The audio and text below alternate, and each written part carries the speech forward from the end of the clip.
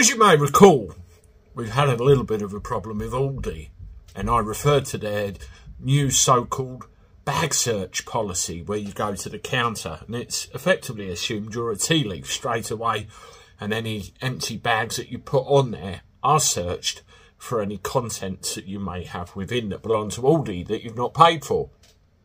Well, it appears to me that there's definitely a training problem with this, because the staff in various stores don't understand what they're supposed to be doing. The husband of a particular lady that fell foul of this has taken Aldi to task on it. Subscriber of this channel, and they emailed me the final response from Aldi. I'll share that with you now.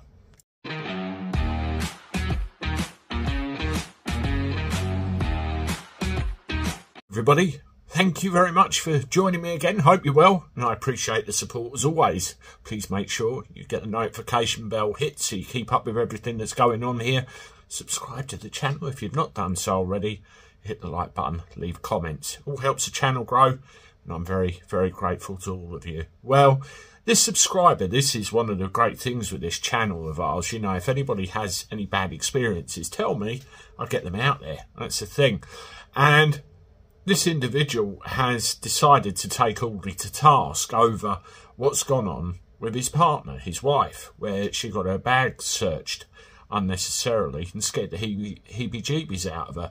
There's been a few emails going back and forward, and he sent me, well, what effectively is their final response. And I will share that with you right now. So here goes.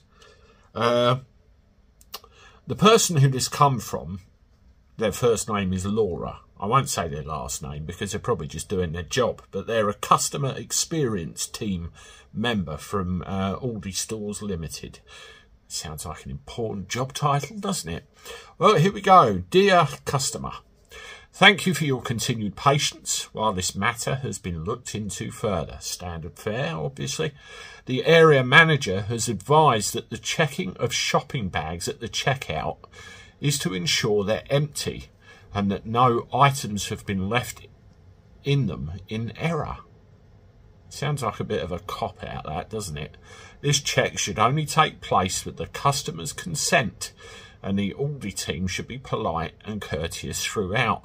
Well, that's a bit of a misnomer, because all the information I've been provided with, they get the right ump if you say no and make you feel like a thief and about that big. The only bags that should be checked are shopping bags, and the cashier should not ask to see inside a customer's personal bag. Again, we've had feedback that contradicts that. The area manager has been unable to see the incident you've described with regard to your wife and her visit to the store. However, they've sent their apologies that offence was caused. I do wonder if apologies are good enough. They have reiterated to their team that no personal bags should be checked, and that all checks should only be carried out with the customer's permission. So, Miss Customer Experience team member, I have to ask, what do you do if the customer refuses to have their bag searched? I would love to know the answer to that. To apologise for any inconvenience caused by this incident and to thank you for your patience, I have arranged for a £50 Aldi voucher to be sent to you. This will be received via a separate email shortly and can be used in any of our stores as part of your normal shopping. Once again, we thank you for contacting Aldi head office. I do hope the above goes some way to address your concerns and to show that we genuinely appreciate your feedback. Regards, Laura from Customer Experience Team.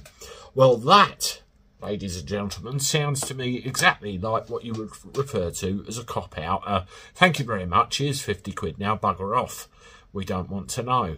And it appears to me, I mean, I've had reports of this in a couple of different stores.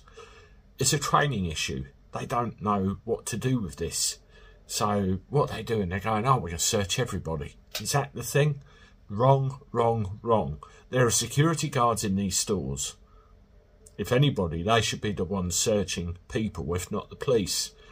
And surely it's, if the suspicion is that somebody's stolen something, and if they're going around searching everybody, does that mean the security guard isn't doing their job right? If that's the case, sack them and get another one. Am I missing something here? Let me know in the comments below. Anyway, that's the last video of the day. Thank you very much for joining me, everyone. I'll see you tomorrow with more content. Toodaloo.